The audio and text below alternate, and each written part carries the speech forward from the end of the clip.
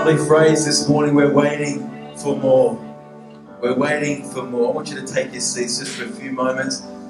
I'm about to, we're going to lead into doing communion this morning. We're going to partake together of communion. I've got a couple of passages of scripture I want to read to you. And directly after communion, I'm going to invite those who want to be healed, who need healing and who need a touch in their life to come forward, and we're going to pray over you. Hallelujah.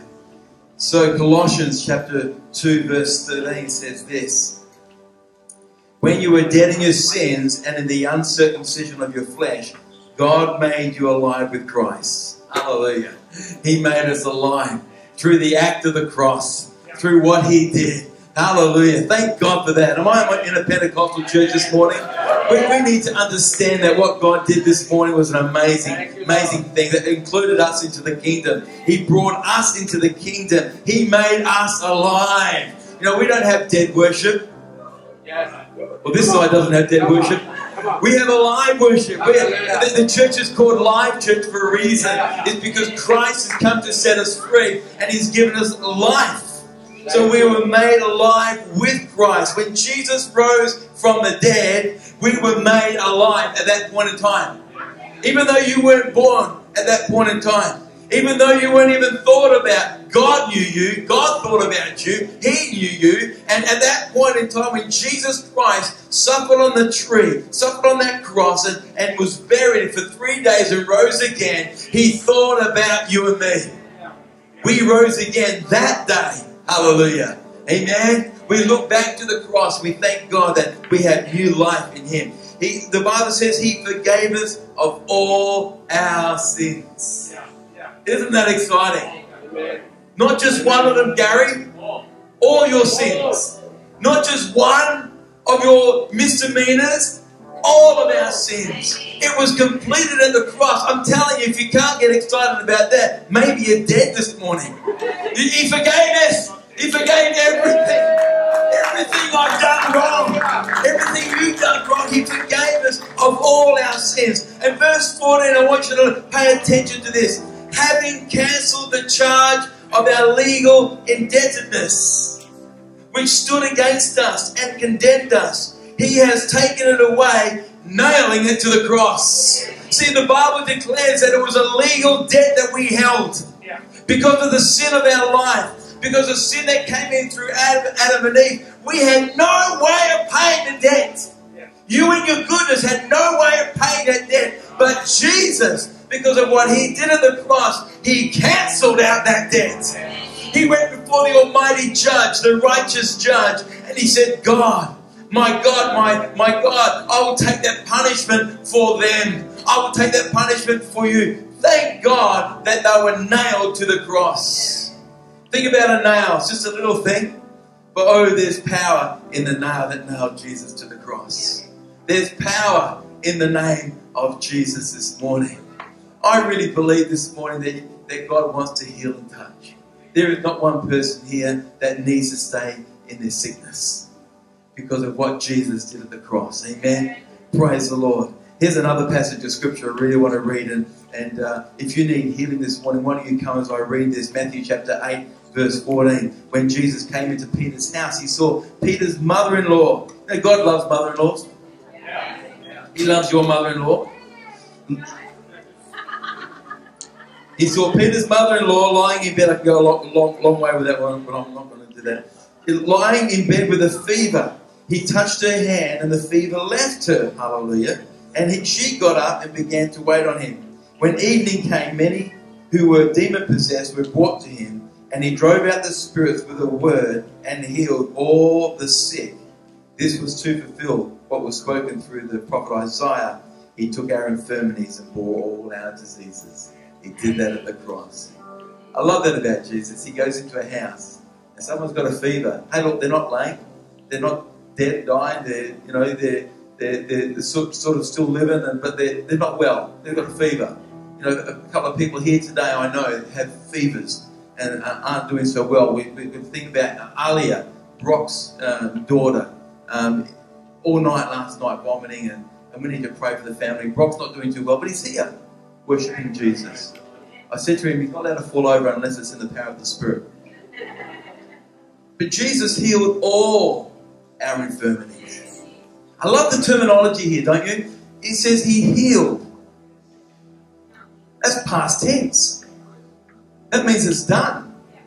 Do you get that, church? He's healed your disease already.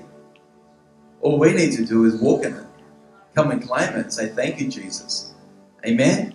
Praise the Lord. Why don't you stand with me? As those that need healing this morning, you come. And before we pray, we're going to ask the ushers to come and serve you first communion.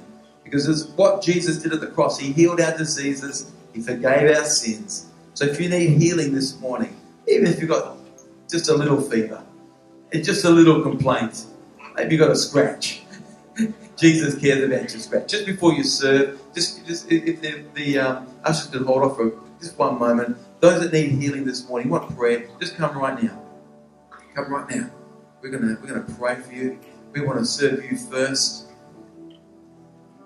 Hallelujah. Praise the Lord. God is so good, isn't he? God is so good. Praise the Lord. I wonder if the ushers can come and serve those standing in line first.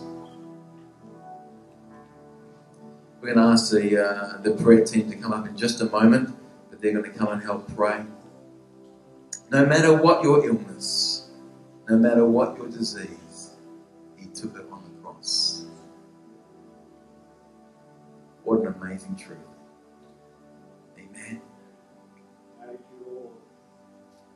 You can serve everyone else now. That's great. Thanks, guys. For those standing here and coming in faith, that's why you're here this morning. It's not just a hope, it's a faith. It's something that burns within you, that you know that God's going to touch you. And, it's not just a hope now, it's going to become reality. I love that about God. At the cross, where I first saw the light, and the burden of my heart rolled away. It was there by grace I received my sight, and there by faith I received my sight, and now I am happy all the day. Jesus wants to make you happy right now. Father, in Jesus' name, Lord, we stand here, Lord, amazed at the cross. Lord, just those nails that pierce your hands and pierce your feet, Lord. Lord, just the agony that you would have sensed, Lord. Not just in the bodily pain, Lord, that what we're going through, Lord, but the separation from your Father. Lord, in order that we would come into righteousness with you, into the kingdom.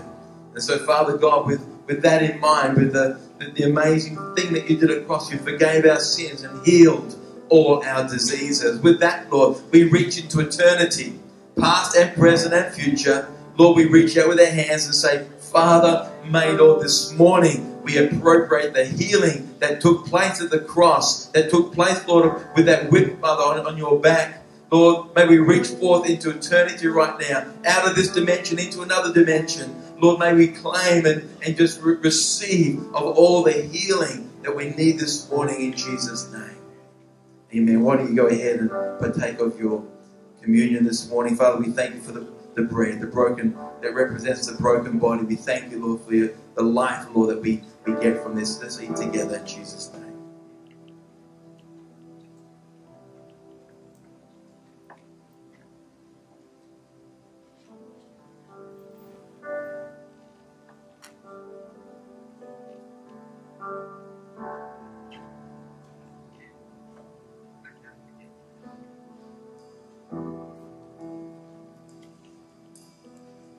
Father, we thank you, Lord, for the cup.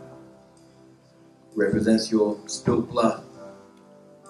We thank you, Father, that you spilled it for us, for the remission of sins, that we would be sinless before you. We thank you for what you did at the cross right now. In Jesus' name, let's partake together.